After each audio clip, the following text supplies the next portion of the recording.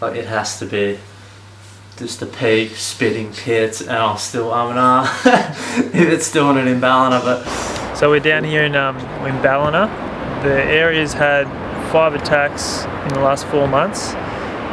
We've decided we want to talk to a few people in the area and get their perspectives as to why these attacks may have happened, how those instances have affected the local community, and what's going to get done to help put people at ease in the area.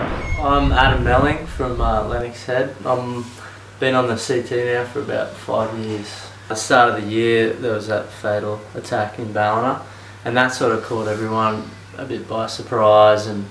But just yesterday the waves were pumping and we went in there and it was just me and a mate, no one was out. I was like, there's no way. It's a pretty hard debate, you know, all these people, some want to kill them, some want to put baits, some want to put nets, you know, and we're in their territory, but a lot of people's livelihood come from the ocean as well, which is like my job, it's fishermen's jobs. So we're now going to go see the Mayor in Ballina. We're going to talk to him about what mitigation strategies he's trying to put in place now to safeguard the local community. The best thing that we have is we have water assets and we have air assets, and we'll use those to make it safe.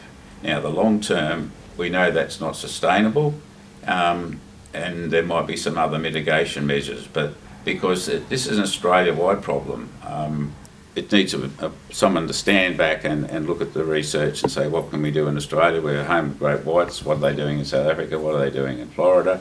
What are they doing in other places that have the sharks? And you know, let's do something to, you know, to protect the sharks but keep them away from humans.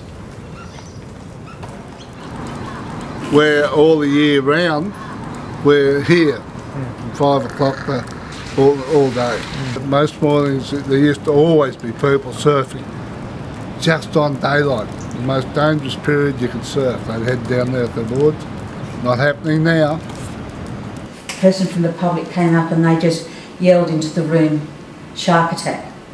Paramedic that did come, but they had only been carrying the blood product for 3 days, which is full blood. Yeah. And I think, yeah. That's what was a huge factor. That's what saved him.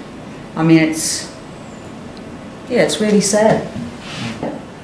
There's no way in the world you'd get anybody out there today, I don't think. I don't think you'd go out, would you? No. Would you? So we've just come to Lennox and seen some people that have just come in from the surf. Let's see if they've been spooked by the sharks. Yeah, I was like sitting on the lineup and then there came a fin, and I've seen like a lot of dolphins, but not the dolphins. Yeah, dolphins go they go up and then they go down. There's usually more than one. They tried to yell me that there's a shark. I never think about it when I'm in the water. I never think about it, but I think today. Yeah, after I think about it a little because after it was so close. Yeah. Many of the pro fishers didn't want to speak to us, but we found a couple that did want to voice their opinion.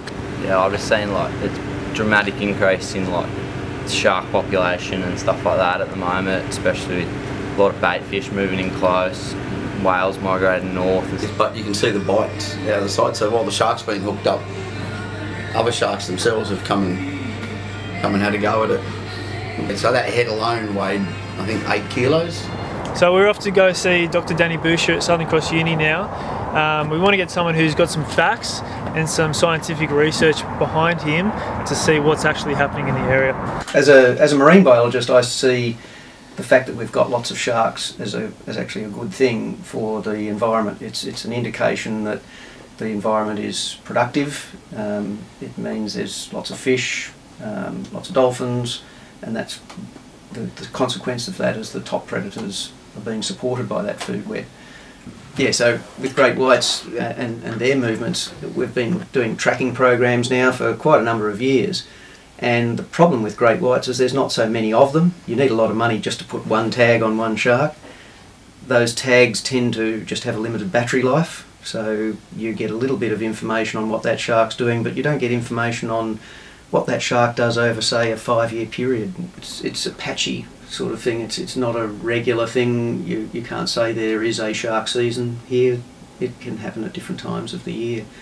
And you know, I guess we tend to focus on those times when there's a cluster of incidents. We forget the early 2000s, there was a period of 7 years where there was no incident reported. So, you know, that doesn't make the news. 7 years of nothing happening. A year ago I wasn't even thinking about it. I'd surf till dark, pitch black around the cove, not even care. Yeah, as soon as there's people out there, I only surf when it's crowded. Some nights within like 2 seconds, shark, straight on. Yeah. And it's just like you see the fin come up and then the next morning you know the surf's pumping. I don't know.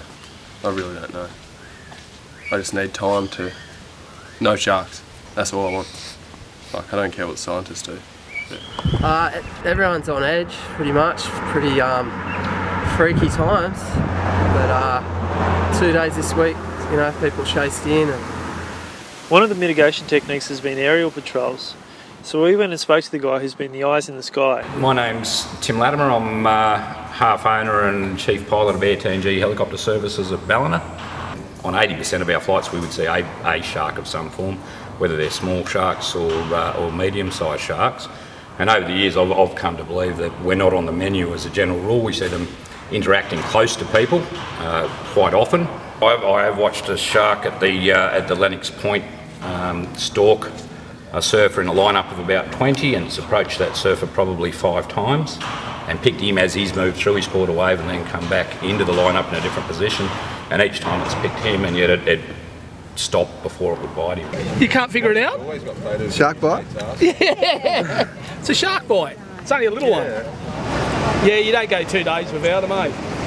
Friday, was it Friday, Tone? We were sitting down here and that big one was just there? Yeah. Like 50 metres away? Yes, so the media portrays the sharks as a villain, and I guess you would expect that the mainstream media would do that because they need to sell a product and drama sells. There was actually just a recent study that was released that they realized that the population estimates on the east coast of Australia are actually lower than what they expected them to be. The great whites need to be protected because they're the top predator, and if you wipe out the top predator, then it has a domino effect across the food chain. Been surfing for years. I've only seen maybe 1 or 2 sharks, little ones. Since February, there have been 3 significant attacks in the region, one which was fatal. Meanwhile, 2 surfers remain recovering in hospital following their attacks. The increased media attention, sightings and stories of close encounters have left many in the community on edge. So I think, yes, psychologically we've got 2 things happening. The danger is unseen. We don't see it coming up out of the depths. And the other one is, I suppose, we are not used to being prey. There is that deep-seated fear that it's not just trying to kill us, it's trying to eat us. And I think there's something psychological about that. I don't think it's a case of they mistake us for their food. I think they're just interested. Is it something to eat? And I think part of the luck of the draw is how long's it been since they've had a meal. They don't eat all the time. They can go long periods without a meal. If they've just eaten, they might give it a bump and see if it's an easy meal, if it puts up a fight. If it doesn't taste all that good, gets a mouthful of fiberglass, we'll leave that alone. If they're really hungry and it's been a while since they've eaten, they might be more inclined to go for a more direct attack too. The thing is that the trauma that's caused in a community by the people, if there is an attack, by the people surrounding that, the people are rescued, and in both cases are rescuers, it's huge. So we don't want to go through that again. We think because the bait fish normally aren't in this close, and there are more sharks. There's, I think we were sceptical, but we had 4 sharks the weekend. Well, that's not one shark. It's when you see 3 at a time and they're all whites, there's a reason they're there.